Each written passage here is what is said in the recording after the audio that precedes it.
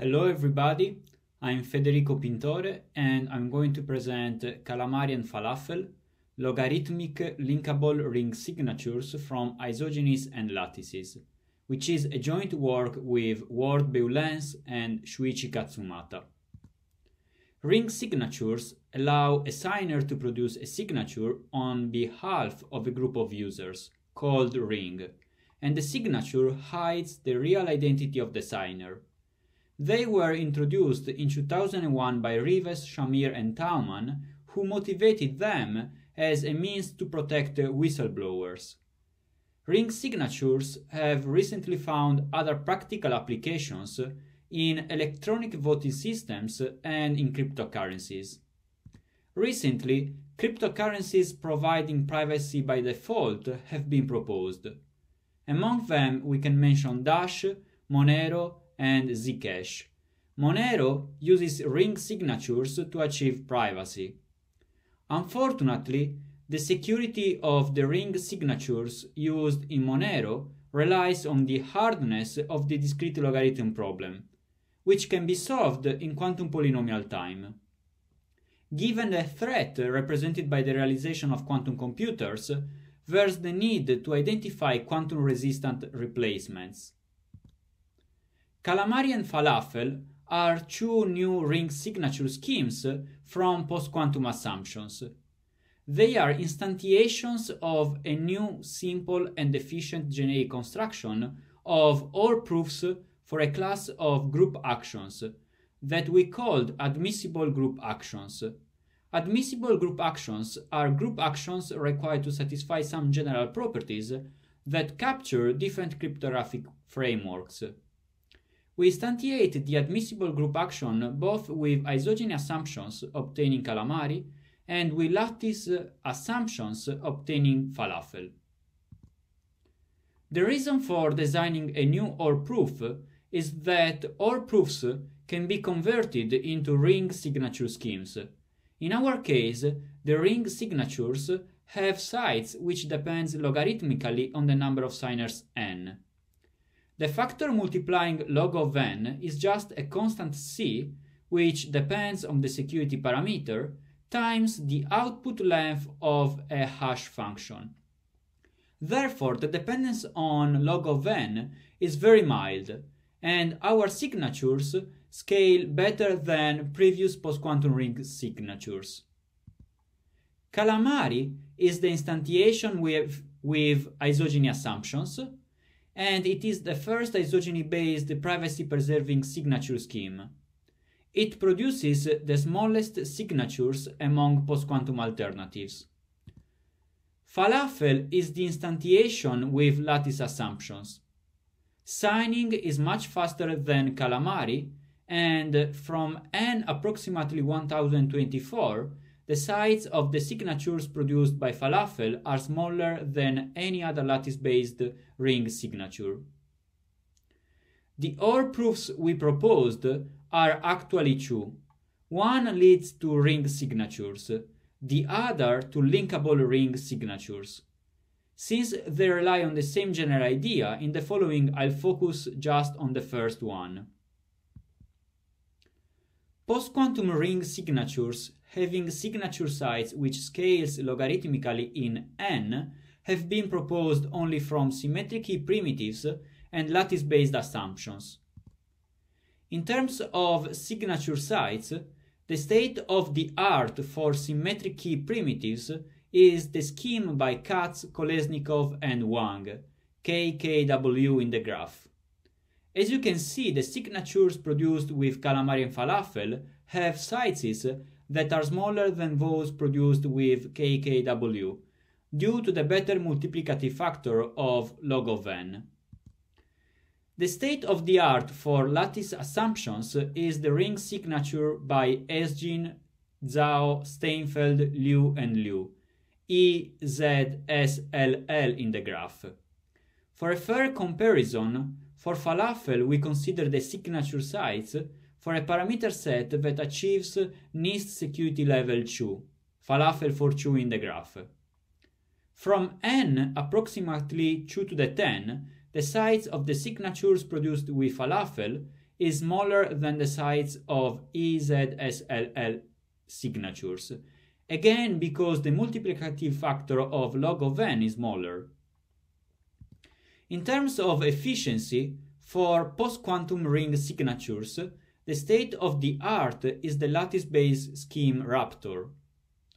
Falafl has similar performances compared to it, but Raptor produces signatures of size that scales linearly in n, and from n equal to 2 to the 5, the signatures of Falafl are shorter.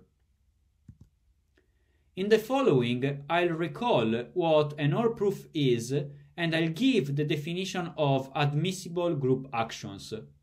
Then I'm going to present the new OR proof, and finally I'll give a few details about Calamari and Falafl. An OR proof is a special sigma protocol. A sigma protocol for a polynomially computable binary relation R on the Cartesian product of two finite sets X and W is an interactive protocol between a prover and a verifier composed by 4 algorithms, P1 and P2 run by the prover and V1 and V2 run by the verifier. The protocol is 3-move and the interaction is between a prover and a verifier. The prover holds a secret key W for the verification key X, and the verifier holds the verification key X. The goal is making the prover prove to the verifier that they possess a valid secret key for the verification key X without revealing anything more than the fact they know W. The interaction goes as follows. The prover produces a commitment running P1. The verifier runs V1 to produce a challenge CH. The prover runs P2, obtaining a response, and we allow P2 to abort with some probability. In that cases, the response is a special symbol denoting abort. Finally, the verifier runs the algorithm V2 to either accept or reject. There are some standard properties usually required to a sigma protocol. Among them, we just mentioned non-abort honest verifier zero knowledge, which guarantees that the response produced by the prover does not give any information about the secret key. An OR proof for the binary relation R is a sigma protocol for the extended binary relation R-OR. R-OR contains pairs where the first component is a list of verification keys x1, xn, and the second component is a pair composed by a secret key and an index I between 1 and n, such that W is a valid secret key for xi. By applying the Fiat-Shamir transform, an OR proof can be turned into a ring signature. In particular, V1 is replaced with a hash function, and a ring signature is a tuple composed by the commitment, the challenge, and the response. In terms of efficiency, the compactness of the ring signatures produced with a transformed OR proof depends on the response size of the OR proof. I'll now specify what we call admissible group actions. This concept is rather general and it captures different cryptographic frameworks. An admissible group action is a tuple composed by a group G, two symmetric subsets of G, S1 and S2, i.e. sets that contain the opposite of each of their elements, then a finite set X, an integer delta between 0 and 1, and a distribution dx over a set of group actions of G on X. We recall that a group action is a map from G times X to X itself, and it is such that the zero element fixes the elements of X and the action respects the group operation. The requirements for this tuple are only two. The first one determines the probability of aborting of P2 in the OR proof we are going to detail. It requires that the intersection S3 of the sets S2 plus G for G in S1 has cardinality equal to delta times the cardinality of S2. The second requirement is that the group actions should provide a hard problem. In particular, given G star an element x0 of X, where G is sampled uniformly in S1 and star is sampled from dx, it should be hard to find G. We also require some natural efficiency properties, but they are not reported here. We note that the traditional Diffie-Hellman on a group H of prime order Q is an instance of admissible group actions. From now on, we fix an admissible group action and we use the following notation. With sides of G, we refer to the number of bits necessary to represent elements in the group G. With X, we denote the number of bits to represent elements in the finite set X. Furthermore, with the sides of trans, we denote the sides of a transcript, i.e. a tuple composed by a commitment, a challenge, and a response. Finally, sides of sigma denotes the sides of a ring signature. It's now time to describe our new OR proof for admissible group actions. Our starting point is the standard graph isomorphism proof, which we modify to obtain an efficient OR proof. This standard proof is for the trivial case n equal to 1, so a sigma protocol for a relation R containing pairs composed by only a verification key X and a secret key S in S1 such that S star X0 is equal to X. The prover samples a random R in S2 and computes its action on the verification key X. The result R is the commitment. Then the challenge is a random bit. If it is 0, the response is R plus S, and the verifier checks that R plus S star X0 is equal to the commitment. If the challenge is 1, the response is R, and the verifier checks that R star the verification key is the commitment. This sigma protocol is zero knowledge and has spatial soundness. Now consider the binary relation R-OR, which, as we saw, is composed by pairs where the first component is a list of verification keys x1, xn, while the second component is a pair with a secret key S in S1 and an index I between 0 and n. Between 1 and n. The property of S and I is that S star x0 is equal to xi. Informally, the sigma protocol should allow a prover to prove to a verifier that they know the secret key of one of the verification keys without revealing anything about the secret key and anything about the corresponding verification key.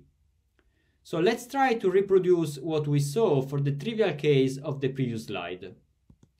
The prover samples an element R in S2 and computes its action on all the verification keys. The commitment is composed by all the obtained elements R1, Rn. Challenges and responses are as before. When the verification algorithm receives R plus S, it checks that R plus S star x0 is equal to one of the elements of the commitment. But the obtained element reveals the index of the verification key of the prover. Therefore, the verification reveals I, the index, and the interactive protocol is not zero knowledge. To solve this issue, we can shuffle R1 and Rn. In particular, we can apply a random permutation pi to the indices of R1, Rn, reordering them. Listed in this different order, the elements are again part of the commitment. Now, when the challenge is 0, the prover not only reveals R plus S, but also pi of I, the new index of the commitment produced from xi. On the other hand, when the challenge is 1, the permutation is revealed. But also in this case, the protocol is not zero knowledge, because it leaks information about the index I when two verification keys are equal. Hence, shuffling R1, Rn is not enough. We need to mask them. Our solution is to cook R1, Rn with a commitment scheme, and then shuffling them, since the need of shuffling remains. Now, the commitment is composed by the shuffled committed values, and the responses are as follows. When the challenge is 0, 3 elements are revealed, R plus S and pi of I as before, and this time also the random bits used to create the commitment for Ri. When the challenge is 1, the prover reveals R, all the random bits used to compute the committed values, and the permutation pi. In terms of size, when the challenge is 0, the size of a valid transcript is equal to 2 lambda times n, which is the size of the commitment, plus 1, which is the challenge, plus the size of g, which is the size of R plus S, plus lambda, which is the size of the random bits used for the commitment, plus log of n, which is the size of pi of I. When the challenge is 1, the situation is worse, since we have 2 terms linear in n. The first one corresponds to the commitment, the second one is lambda n, which corresponds to all the random bits used to produce the committed values. So the OR proof we constructed is zero knowledge and has special soundness, but it is inefficient. In particular, we would like to get rid of these terms linear in n. For one of them, the solution is easy, and I'm referring to lambda n. Indeed, a pseudo-random generator can be used to deterministically produce, from a random seed of length lambda, the random group element R, the bits used to create the committed values, and also the permutation pi. Then, in the response for the challenge 1, it is sufficient to reveal the seed, which has size lambda. So we have replaced the last 3 terms of the size of trans 1 with only lambda. The problem is that the other 2 terms linear in n are still there, and they are due to the composition of the commitment. To squeeze the size of the commitment, we can use an accumulator, and in particular a Merkle tree. The shuffled committed values are the leaves of a Merkle tree, and then the root of the tree is the commitment of the sigma protocol. In our construction, we use a modification of the standard Merkle tree technique, which avoids the need of the index of a leaf to reconstruct the root of the tree from a path starting from the leaf. As a consequence, no indices are involved in the verification, and the permutation is no longer needed, so we can get rid of it. The commitment remains unchanged, and when the challenge is 0, the response is R plus S, the bits used to commit, and a path in the Merkle tree to prove membership of the committed value. For the other case, the response hasn't changed, it is just the seed of the PRG. Therefore, when the challenge is 0, the size of the transcript is 2 lambda, which is the commitment, plus 1, which is the challenge, plus the size of G, which is the size of R plus S, plus lambda, which corresponds to the bits for the committed value, and 2 lambda times log of n minus 1 for the Merkel tree path. And at this stage, we don't have terms linear in n.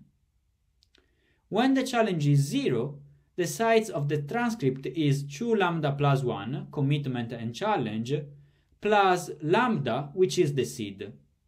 So simplifying the first size, we obtain this formula, and we can note that the proof size has become logarithmic in n. So the OR proof we have constructed is efficient.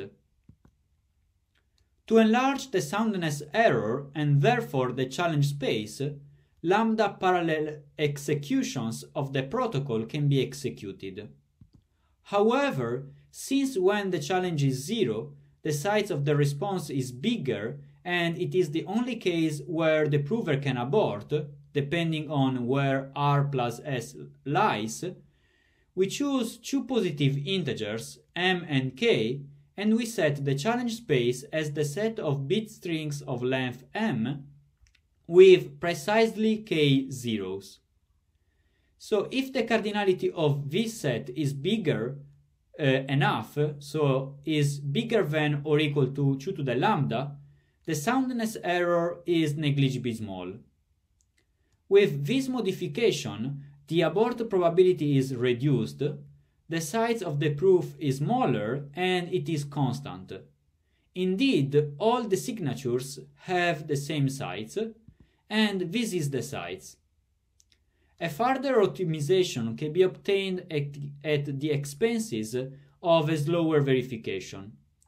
The optimization is obtained using a primitive to generate a number of pseudorandom strings and later disclose an arbitrary subset of them.